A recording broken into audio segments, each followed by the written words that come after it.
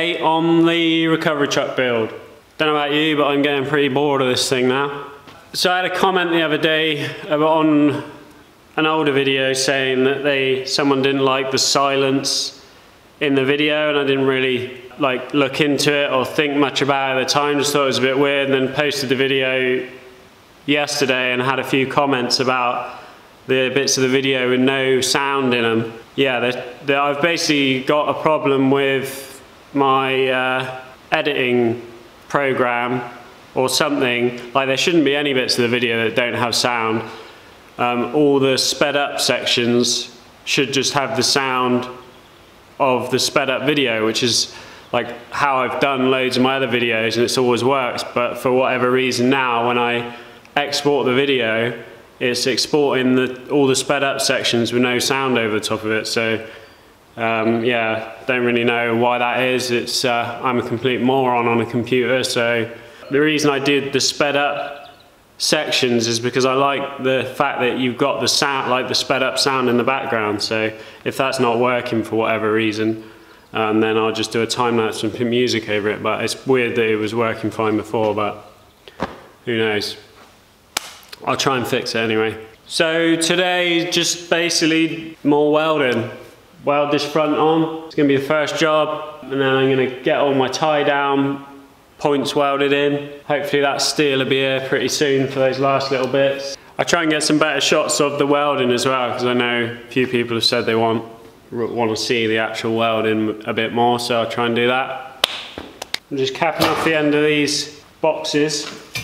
Little tip for when you're capping off the end of stuff: make your cap the size of the inner edge of the box, so inside diameter of that box, so that when you cap the end off, you're leaving like a valley to fill up with weld. Don't cap it, cut it so it's the same size, put it over the end and then weld around the top, because then you'll have to grind a lot more weld off to get a flat end of the box, and then you got the risk of the cap end splitting off because you're grinding all of your weld off. So if you've got a nice fit with a valley, the weld sinks all the way in, and then you only have to give it a little clean up with a grinder after, and it'll look good.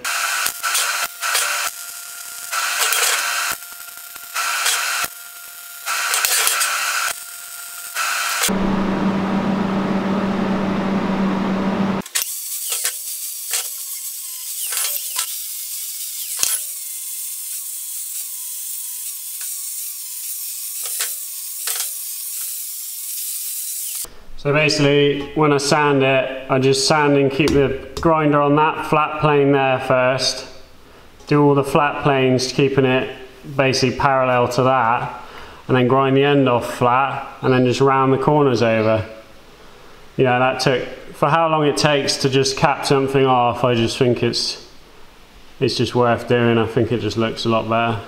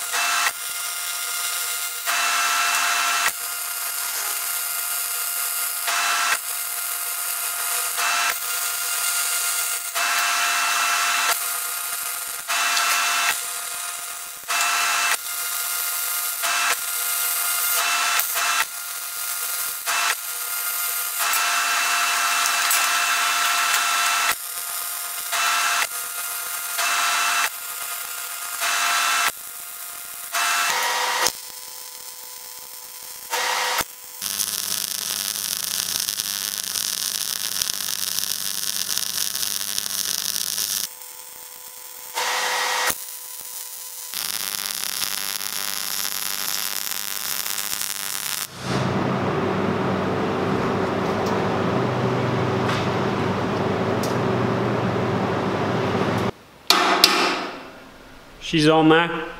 I get quite a few people asking about the settings I'm using for different jobs and different bits of work.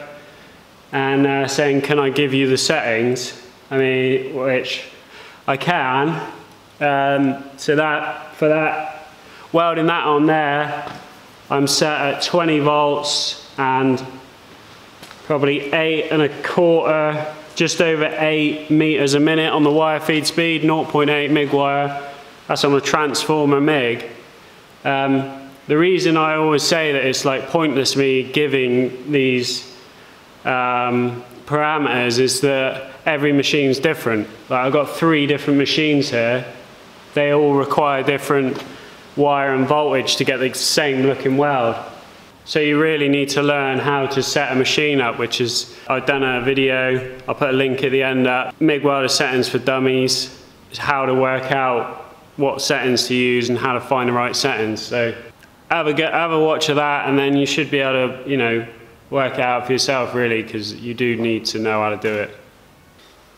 I'm just going to cut the edge off of these hooks just so that the hook is as close to the outer rail as it can be.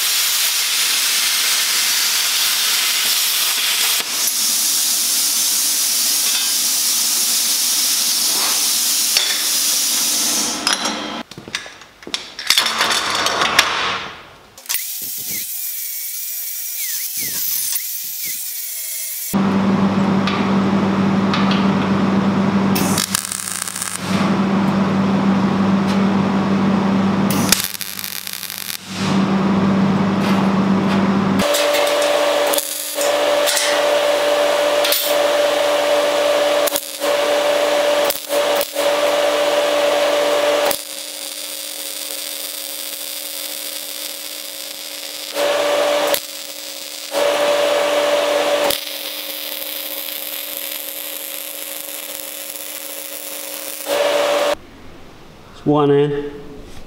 I'll probably do a couple of welds from underneath as well, just for an extra bit of support. So now I've got to go through and do the rest.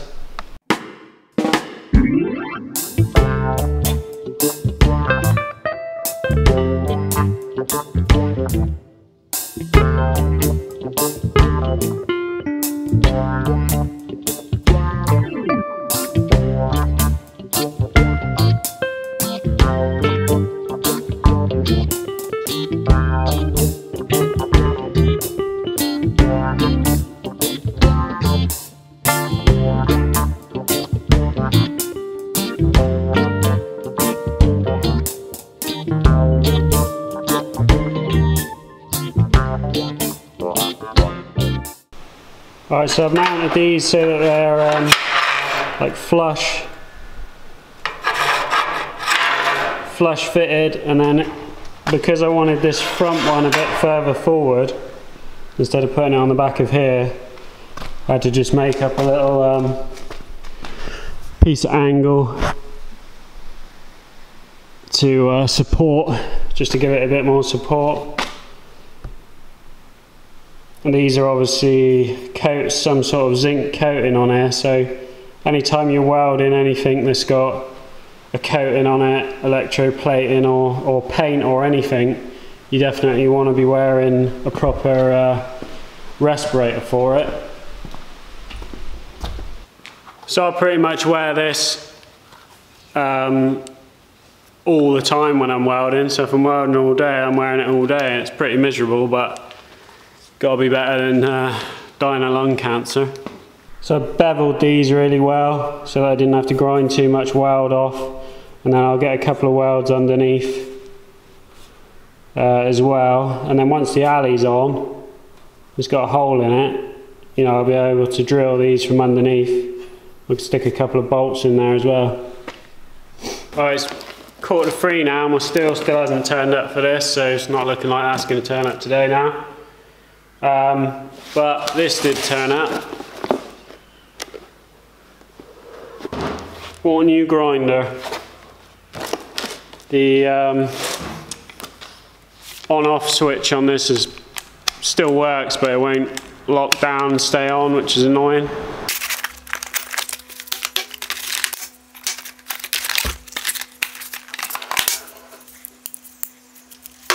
Made in Germany. I take it back, my steel just turned up. So yeah, this is 900 watt, same as my DeWalt. But this is a few years old now. Yeah, 900 watt. When this was brand new, it's just super noisy and really rough to use, like just felt really rough when you're using it, like a lot of vibrations through the handle. And in comparison to my Makita one, which was very quiet and smooth, ran very smooth, but I drove a van over that and ruined it.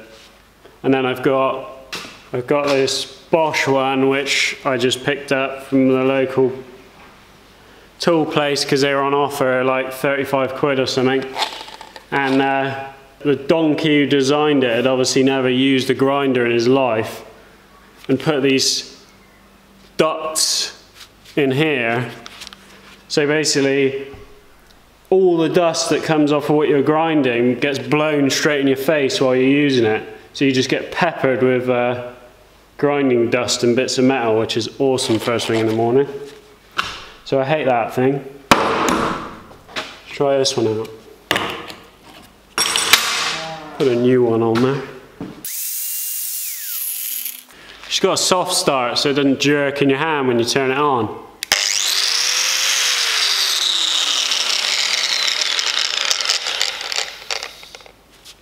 And it's smooth in your hand.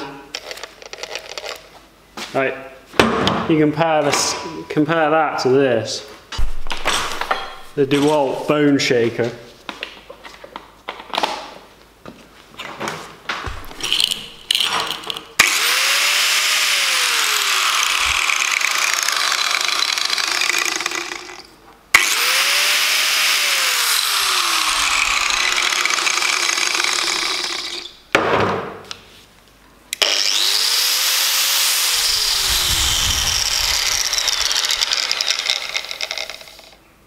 So yeah, let's give her a go.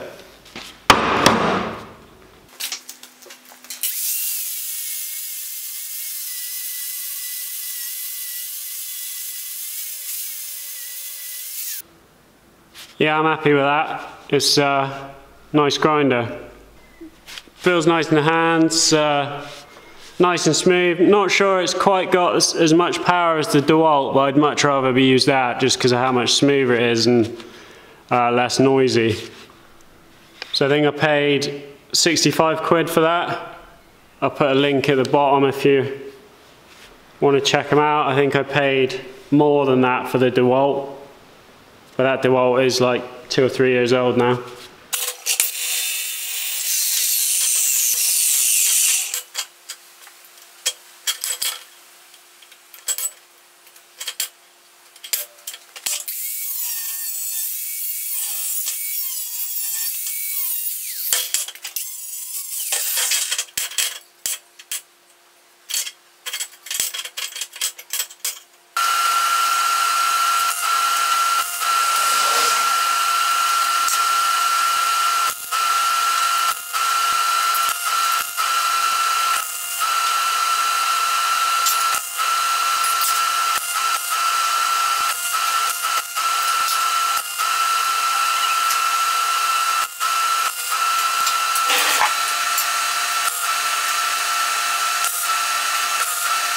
Got my diagonals tacked in. There's some quite tricky corners to mark out those because of the angles. So got 6 of those tacked in, ready to be welded.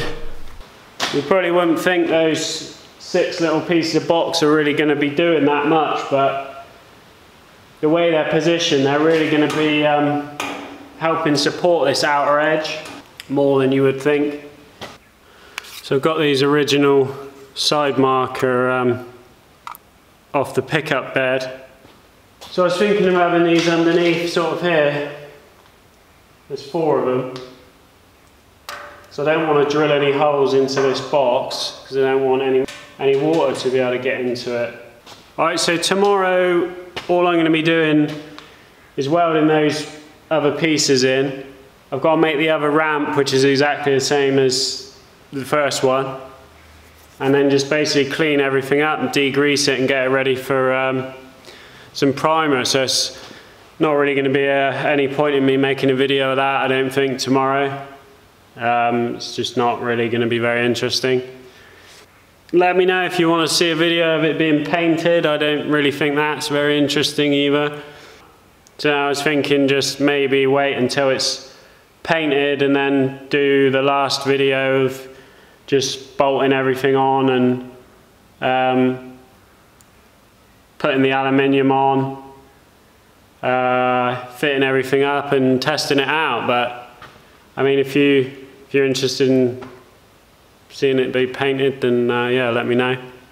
But other than that, that is it for this one. So cheers for watching. I appreciate all the comments and everyone watching it. I genuinely didn't think it would get that much interest. This was kind of just like something I needed to get done for myself before I started the next project, because I want my channel to now be doing builds rather than little welding videos. I want to actually do builds from start to finish. So I wasn't initially gonna film this, but I thought, you know, while I'm doing it, I might as well do it just to get some content going. So yeah, that's it for this one. Cheers for watching.